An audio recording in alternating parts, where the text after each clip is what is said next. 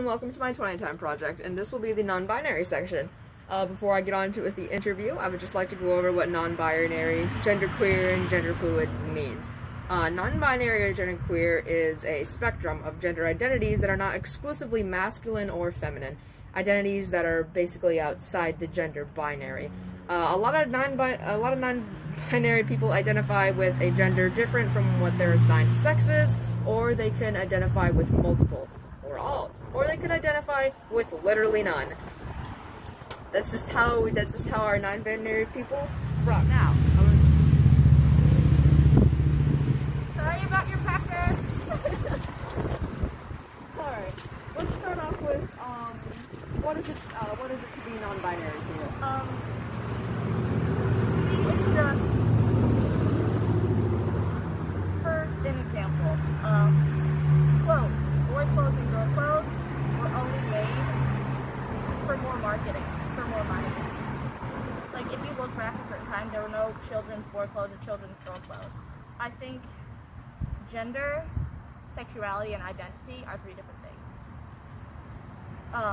I think as far as like how I perceive myself, how I decide to like present myself outwardly, and how I identify is different than my sex.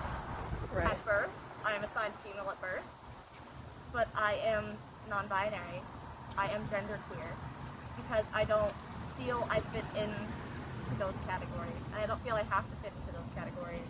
You know, I am not a trans man. I am not a transgender man, but I am transgender. That's what the white flag stands for everyone in between, non-binary. I find my chest. I cut my hair. I dye my facial hair. But that is just because I do what makes me feel comfortable. Because I don't fit into those categories. I don't fit into the black or the white of society genders. Yeah, you don't fit into the black of it, you don't fit into the white of it, you're just in the middle. You are all. You are all. I am all. You are all. We love that. Honest to God, I think that's all we're gonna